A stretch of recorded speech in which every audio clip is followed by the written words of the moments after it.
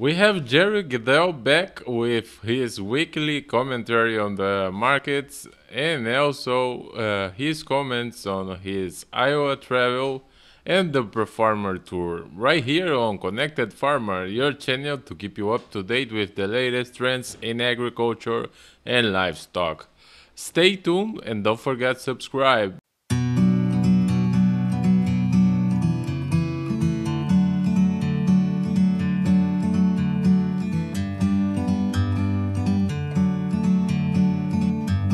So, Jerry, how are you today? Can you comment a little bit on this market close on Friday? Well, it was a kind of a tough week all the way along here. The market activity here, uh, of course, the markets keep an eye on what's going on in the Pro Farmer Tour and things of that nature, and what happens in individual states. Of course, the western part of the Corn Belt was part of the Pro Farmer Tour that caught people's interest about how things are difficult out there. But they were also watching the Ohio to Iowa to Minnesota part of the tour. And boy, what a contrast we've had this year between the fields from Columbus to Iowa City. Uh, Going north of Iowa City wasn't all that encouraging. Well, the same situation. We went from Sioux Falls to a couple spots in Nebraska and then up through western Iowa and then into Minnesota to Rochester, where they had their final numbers. From there, then I think what's happened too is this market gets the dull dog days of August, and that the numbers that were coming out of the East were, pretty encouraging numbers comparison to 2018's kind of good yield potential that we had that year.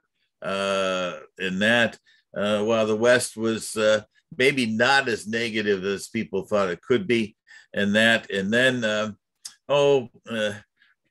export sales that we had on Friday, or excuse me, on Thursday of last week, the beans were pretty impressive, but and the corn had a solid number, but overall it wasn't as substantial as some people wanted. And then we ended up having the technicals in this thing, and unfortunately, our major investors here in the U.S. Commodity markets these days are funds that really follow the technical outlook, and some of the moving averages were broached, and once that happened, then there was out the side door from those investors, so that the defensive markets came in at the end of the week. I still kind of feel like that the fundamental issues and things here are still quite open, but in the short term, not totally surprising here with the markets being lackluster to defensive here in the late parts of August, because of the fact that a lot of overseas buyers are sitting back and waiting to see what kind of real numbers we come up with here in September from some of the early harvest. Yes, and I heard you traveled to some Iowa counties. Where was it exactly, and what have you seen there? You Right. told me that there wasn't a lot of rain. Oh, well, I didn't make it all the way to Iowa. I drove from Chicago out to the Clinton, Iowa area, which is on the Illinois side, and kind of observed the fields that we had here. I tend to take the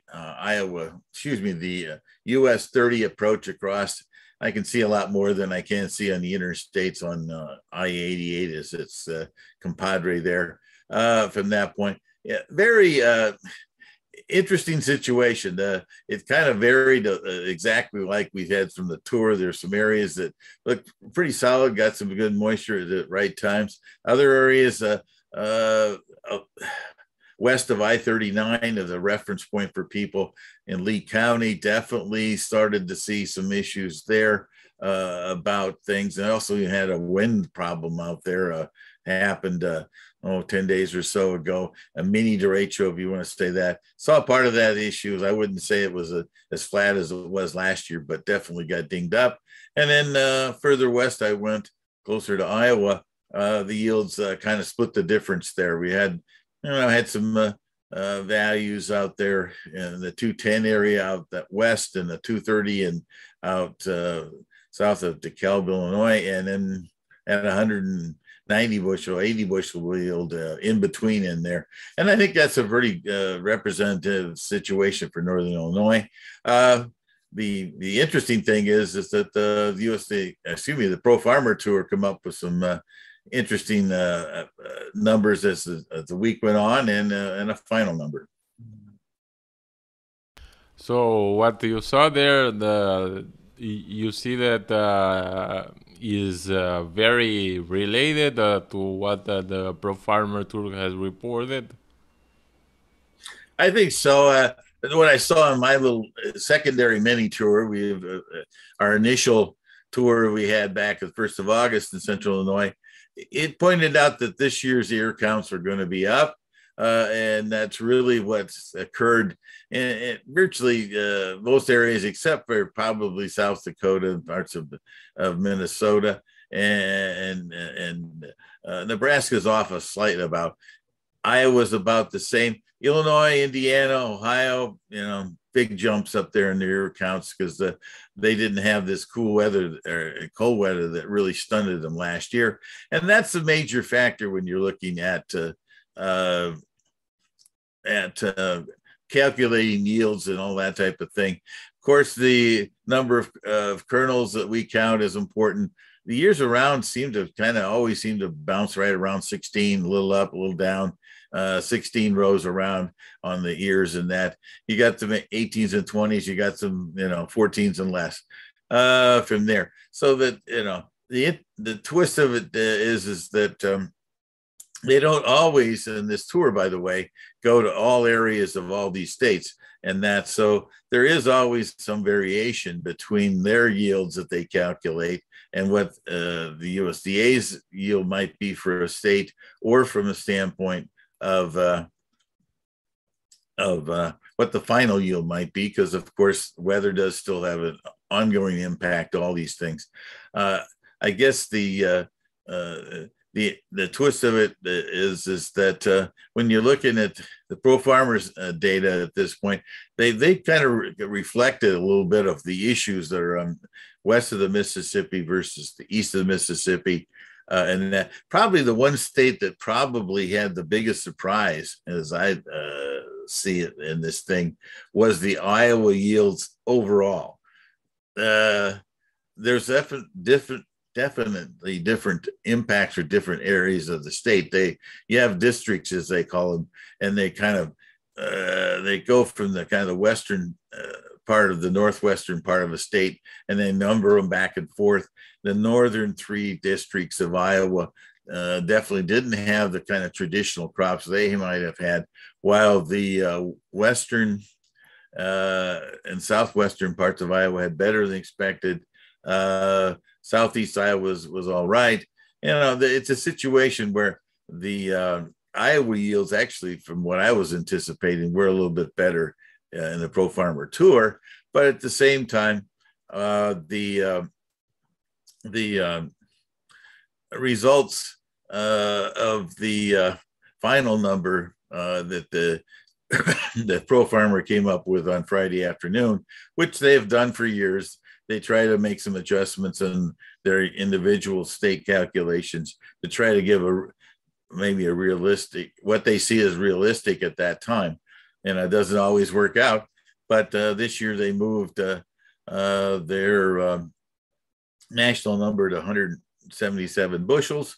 That's a number that's, I think, is in the ballpark. I was using 176 for this month. The USDA was 174.6, I think it was, back on their numbers.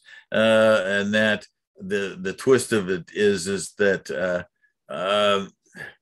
they also increased their harvested area by 900,000 acres. I'm not sure which states they put them in or anything like that, but I did see that total and then you turned around. The interesting twist on it is that all the responses from the Pro Farmer leaders on what they thought they saw out there all depended on the fact that the rains needed to happen ASAP on east for Indiana all through Illinois, Iowa, Indiana, or Nebraska, and North Dakota. The whole area definitely needs a big rain. We have, and at this point, there's some forecast for it, but I have to say right now, the forecasts have not always paid out here, and I think that's a big factor in this thing as to what's going to be our final number on corn and soybeans here in the U.S. is what happens over the next let's just say the next 14 to 21 days. Yes, and I wanted to hear from you about wheat because everybody is speaking about less wheat supply in the United States and several other countries. So, how big do you think the upside will be? Well, the wheat market got kind of dinged up last week, partly because of the fact that we pretty well, excuse me, had put a lot of bullish news into the thing, and we actually made a slightly new high on a lot of the technical charts and that. So that always creates an opportunity for profit taking and that. But the Canadian crop, I've heard a lot of angst up there about what their crop is or isn't up that direction. I think the USDA's number this last month didn't change a lot on the spring wheat side of things. They had all their adjustments in winter wheat on the Pacific Northwest and Montana, and that's what I think was I don't know. I think it caused some confusion as to what was going on in the U.S. crop from there, and then at this point. The USDA made this huge adjustment in Russia's crop. So the potential for some of these numbers on a worldwide basis, maybe we're not going to see a big change in the near term. And I think that prompted a little profit taking on things. But in the South American world, different ideas about the potential for what's going on in Argentina's wheat crop, highly important this year because of what's kind of happened with some of the freezing temperatures in the southern areas of Brazil there in both Paraná and Rio Grande do Sul. That's where a lot of the wheat is grown in Brazil. And so there's ideas that crop might not be all that strong. So now, and mostly in the past, Brazil has went and utilized Argentina's supplies and they can get that on agreement without taxes and no tariff relationship in it. I think it's Mercur, but I might not pronounce that right. Agreement. The Mercosur.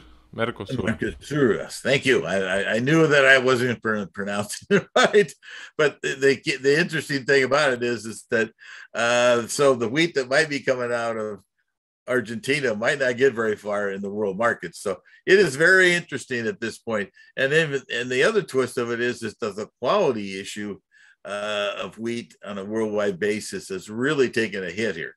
From the standpoint, we've got less Russian wheat, and the wheat that's been hurt the worst in Russia has been the spring wheat, which has the highest protein. That kind of stuff. Then you look to the European area. They've had some good wheat positives in the past. They have a bigger crop, but the quality of the crop and the protein is not so strong. Then you go to out here in North America, and the Canadian crop is the other one that we blend up with using their crop as a way of making our breads and things in what we need in the high quality. And there's not as much there. There's not as much in the U.S.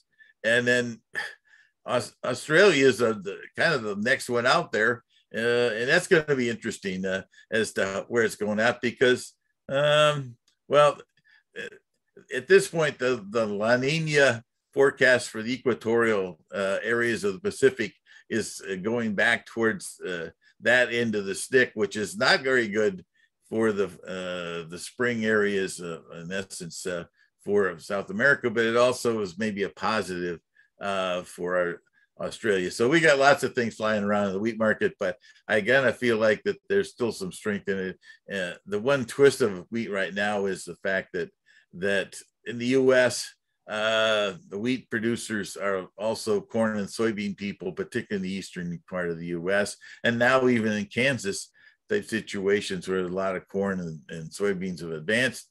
And so the elevator storage situation is one factor that comes into this. It's been a long time situation east of the Mississippi where the elevator says, oh, by the way, if you want to be able to store your corn and soybeans here, you need to make sure that we have room for them. So you might want to sell a little wheat. And I think that might have been a factor that's thrown into this thing too. In the U.S. market only, I can't say that that's a influencing other parts of the world, but the Chicago Board of Trade's prices and that are based in the U.S. and still has a U.S. kind of influence a lot of times in the short term. So that's an interesting twist on it there from the standpoint that the wheat market still has a very strong base of less supply, and the demand features out there could be very strong going forward. Yes, Jerry. So next week we'll have plenty of things to talk about. And thank you for your time. Oh, you bet. And it's always good to talk. It was a interesting trip out through northern Illinois this week, and also the Pro Farmer Tour always provides some tremendous details for people to look at and compare year over year. And again, this year we always had some valuable insights and some other interesting situations have come up from that tour. Because really, this year is surprising. The last few years is actually the first data-driven tour that we see. The other ones from the USDA have all been satellite or farmer survey or crop conditions type tours and realities. And this one at least has some field samples that we can use and compare over the years. And that's always useful. Have a good Right. day, sir. Thank you.